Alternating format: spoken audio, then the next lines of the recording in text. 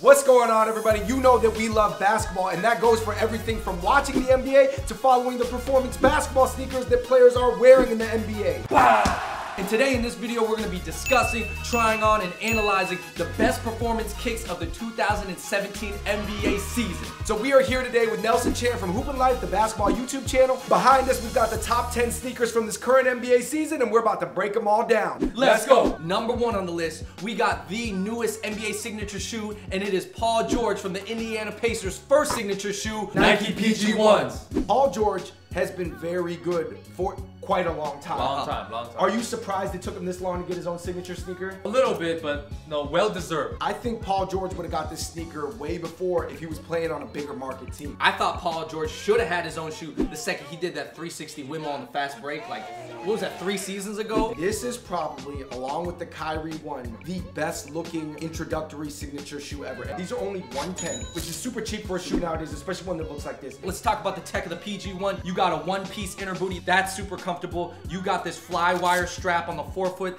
that's for extra stability. It actually works. And then you got the 4-foot bottom-loaded zoom that's protruding. Nelson, you, as well as some other sneaker review channels, have probably dubbed this the sneaker of the year. Performance-wise, absolutely sneaker of the year. You pretty much get everything you want in a hoop shoe, especially for the price of $110. Super affordable. I would say the only bad thing about the shoe would be the insole. Insole is not as durable. The insole inside tends to rip and roll over. So the traction pattern is based off fish scales in honor of Paul George's love for fishing, all right? Nike really delivered great value in all aspects of the shoe except for one thing, which is the insole. So for the Nike PG1 at 110, is it a cop or drop? It's unanimously a cop. I already got 2 pairs.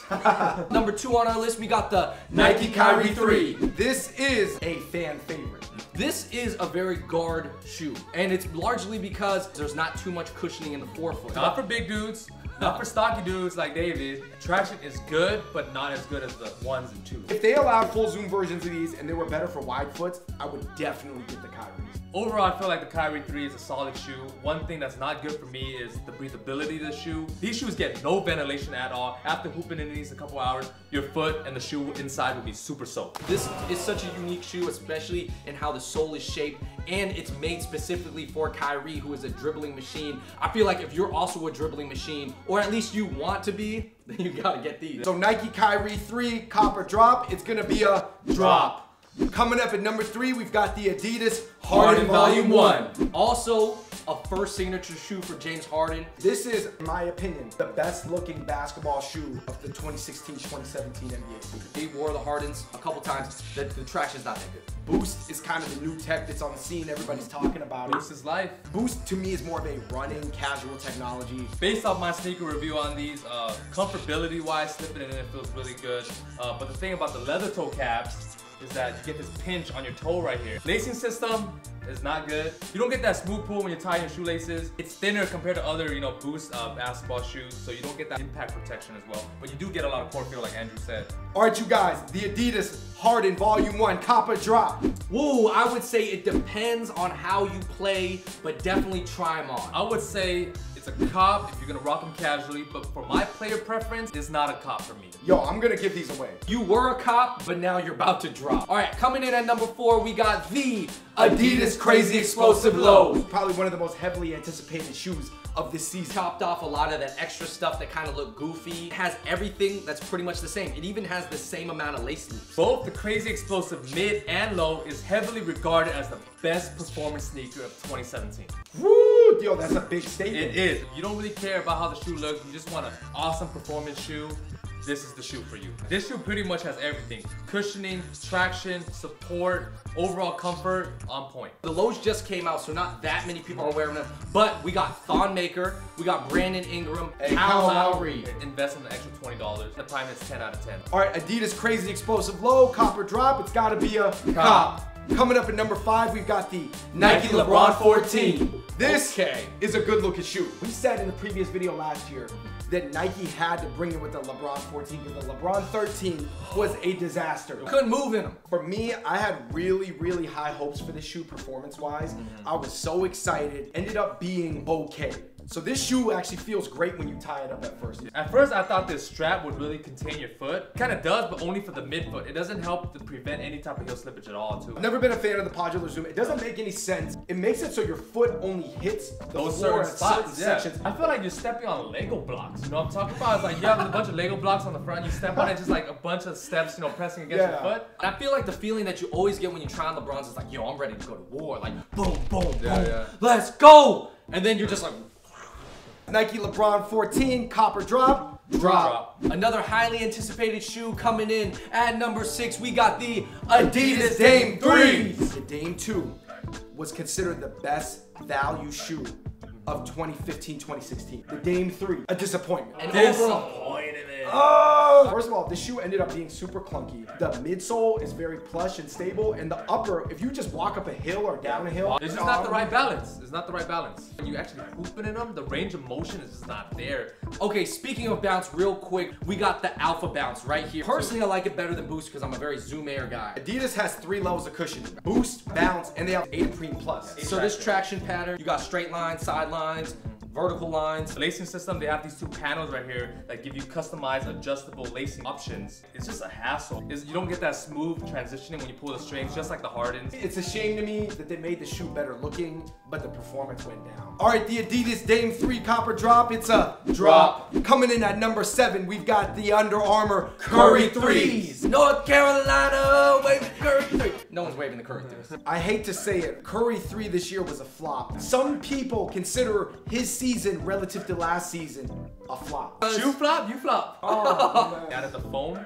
that, you know, that molds to your foot. They are super light. This traction actually looks a lot like the Clutch Fit drives. This was based off the Golden State Bridge.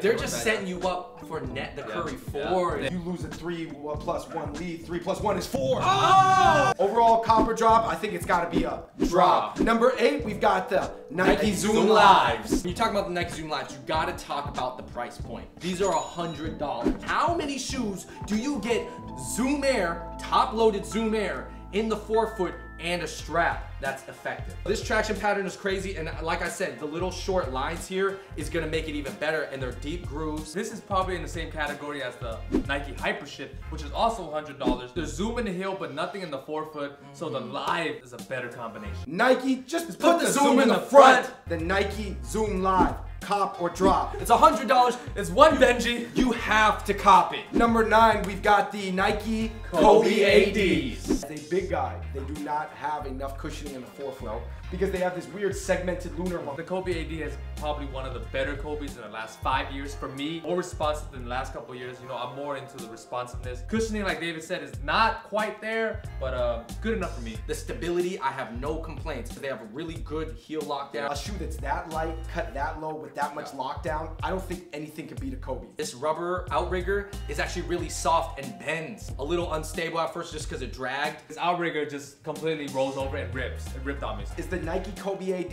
a cop or drop? I have to say it's a cop. I'm gonna say it's a cop. I'm gonna go with drop. Last but not least, the shoe that I have personally spent the most time in this season would be the Air Jordan 31. This shoe is built on an extremely wide base. It's based off the Air Jordan 1. For me, the full length zoom is unbeatable. You see that? That looks nice. The traction needs to be better. There is a problem a little bit with the arch support. I actually bruised the middle of my foot one time in these. As such a wide player that needs the impact protection, I have to put the Jordan 31 as my favorite shoe, despite all the flaws. It's a good shoe, but it's not a best shoe for me. It's leather that turns into knit. That's crazy. Is the Jordan 31 a cop or drop? I definitely gotta say it's a cop. Not that it's a perfect shoe, but it is the perfect shoe for me this season. For you guys, it is a drop. All right, you guys, of the 10 shoes that we listed, which one was your personal favorite? I'm only gonna wear the Nike Zoom Lives, but I'm actually very excited after talking about these. I'm excited to wear a pair of these. Crazy explosive lows. I like the Jordan 31 just because I feel like it's built for me. I gotta go with the PG ones, man. Number 1 in the comment section below, make sure you let us know what was your favorite sneaker of the 2016-2017 NBA season. Number 2, make sure you let us know about some sneakers that we didn't cover, as well as some sneakers that you're excited about. And number 3 in the comments below, make sure you give this video a thumbs up, subscribe to our channel, and share this video with anybody who likes performance basketball sneakers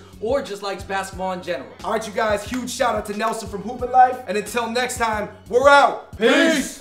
All right, you guys, thank you so much for watching that video. I know you guys keep telling us to do more sneaker material, and trust me, it is coming in the future. All right, everybody, thanks for watching that video. Until next time, we out. Peace.